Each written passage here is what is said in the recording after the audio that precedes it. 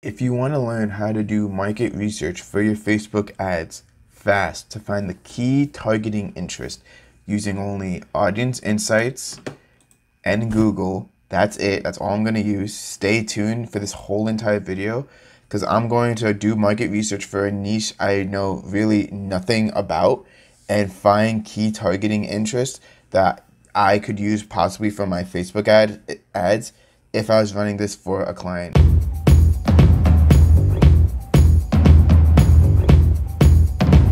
What's going on YouTube? It's Aaron here, back again in another video, and this one's going to be about how to do market research for your Facebook ads. So pretty much what market research is that in regards to Facebook ads is you want to find key interests that you can use to target those people who are already interested in buying what you're selling on Facebook ads. Facebook has so many interests and so much data, but sometimes if you choose the generic interests, if you choose the generic parameters, they could cost you quite a fortune because everyone's choosing that. But if you do the strategy, which I'm going to show you guys right here, literally 90% of Facebook marketers aren't utilizing this. So you can use this to get a leg up and get your ads to show for cheaper by targeting the interests that aren't as saturated. And as always, I post lots of valuable Facebook ads content on this page, on this YouTube channel. So please subscribe, click the subscribe button and click the like video. It helps me out, especially with this YouTube algorithm. As you can see, I'm a young and growing channel, so every subscription really matters so much. So pretty much I'm going to try to find interest for dentists. So I'm going to pretend that I have a dentist client right now, and I want to run interest for people who are interested in dentistry and who want, their teeth whitened or oral surgery or something like that. Okay, so the very first thing that you would want to do is you want to go onto Google actually and pretty much search how to and then solve customer pain point. So pretty much is what I would do. So for any industry needs. So let's say we want to find people that need braces. So pretty much you would need braces to fix your teeth. So I'm gonna search how to fix crooked teeth. And from this is going to be a lot of searches, a lot of ads. So these people here are paying to actually show up on the search results with Google ads. So like, oh, Smile Direct Club. So people who are into Smile Direct Club obviously want their teeth straightened. And so let's see if that's an interest. Smile Direct Club. Is that an interest? I don't think it is. Maybe let's try it all at one. Smile Direct Club. Oh, I guess not. Okay. So you can also start with audience insights as well. So braces, you can just start with that. And well, this one's invisible braces, so page likes. And sometimes some of these interests aren't going to really have much data because Facebook has a lot of data, but they don't have data on completely everything. So braces and smiles. Oh, wow. Surprised there's nothing on that too. Okay. So you can also start with teeth. So white teeth. There has to be something here. Okay, good. So see the page likes, people who like white teeth, like Zadie Smith. So that's one thing. Gladwire, low VA rates, I guess. So Zadie Smith, blogger. So there are a lot of different aspects you can use to get started. But let's start with Google. So here, the first batch of interests that you can see are on Audience Insights or on Facebook. So you could use Smile Direct Club, which I'm surprised they're not on Facebook, and which I'm surprised it's on interest. I'm sorry. Invisalign versus braces for crooked teeth. So you can go onto this website. So let's go on this website, Dental Plans, and see what exactly they recommend you do. If you have crooked teeth, what I look for is names of products or services that could be a possible interest that we could target. So for example, let me look here. Invisalign. I keep seeing Invisalign, right? So let's try Invisalign and then see if that's a possible interest. I guess it's not. Huh.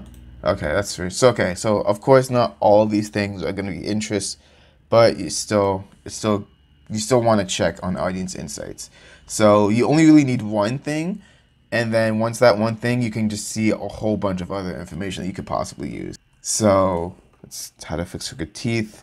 5 ways to fix crooked teeth.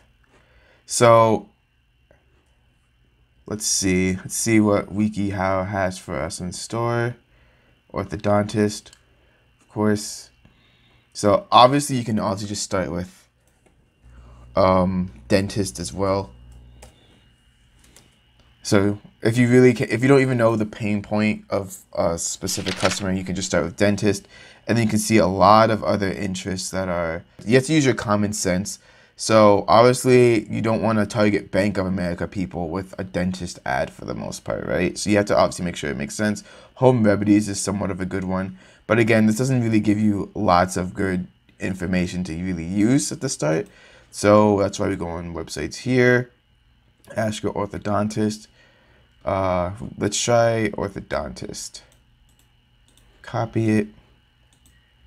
Then we'll paste it here. Orthodontics, yeah. X that. And then see what they like. Okay. Yeah, see, these aren't really much great interest like IKEA for the most part. And you want to try to find interest too that only people who are really, really inclined on fixing their teeth are going to want to do. Okay, so retainer. Okay, so use a retainer for minor problems. So let's search this up. So we got a word. So retainers. So teeth retainers. And let's see the different brands that have them. Candid, clear aligners, affordable clear retainers.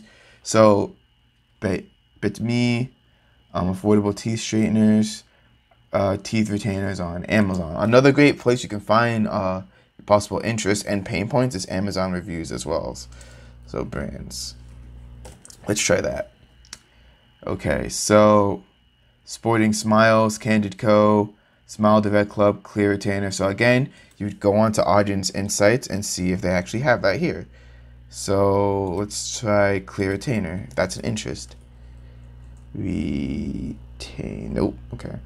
So obviously this is a bunch of trial and error, seeing do they have this, do they not have this. Candid Co., let's try that. They do not. Nope, I don't see it. Keep going. Clear retainer. See, there's a lot of different stuff you can test. So just go on to them, see if it's on Audience Insights, and then see the page likes and see the demographics, see what they also like, and then you can jot that down as a possible interest you can target. Use a retainer. But you see what I'm saying? So the first step you want to do, you want to see pretty much how a person would solve this problem, and then you want to target those brands who are solving that problem for the most part. So if you can't find anything with that way, no problems. There are a bunch of other things you can Google as well. So another important thing that you want to do when you do market research is you want to see what kind of books, magazines, gurus, or blogs that these people are going to follow when they are trying to fix their teeth for the most part. So we can literally type in top 5 books about fixing teeth.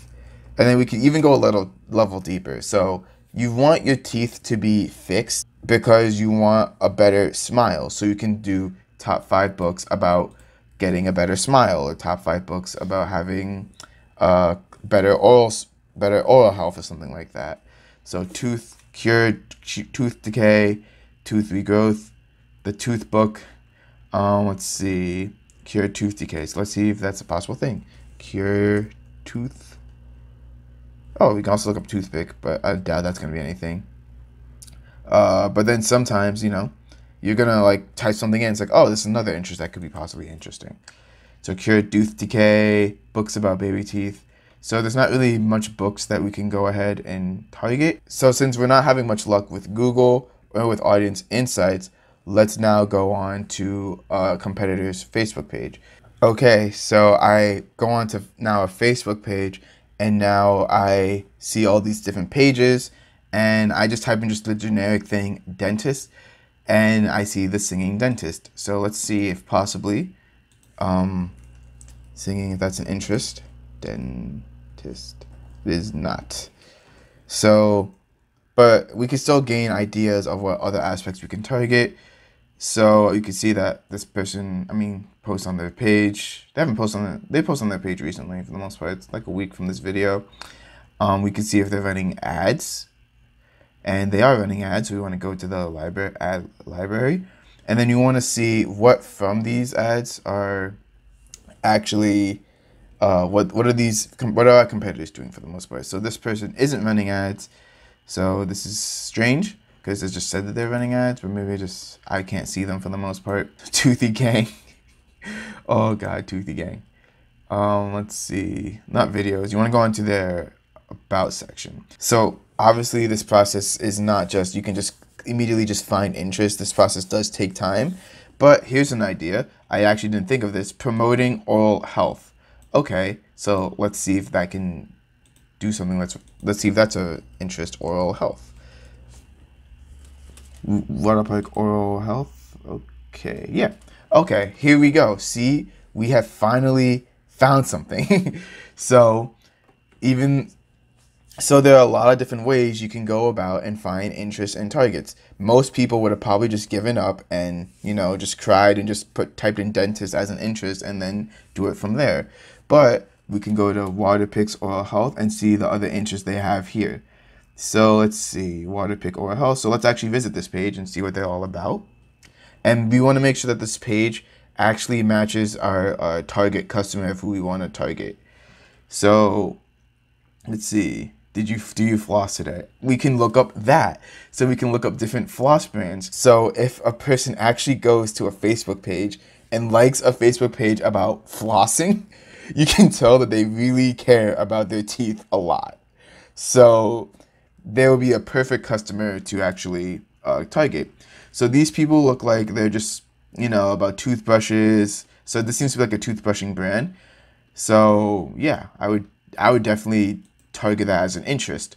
So we can get rid of the singing dentist for now. And that's because I'm just exploring. I literally go onto a Facebook page and just explore. Okay, so now let's see what other interests we can find. So dimensions of dental hygiene. So these are all interests that you should be jotting down, you should be writing down, that you could use to potentially target people on Facebook.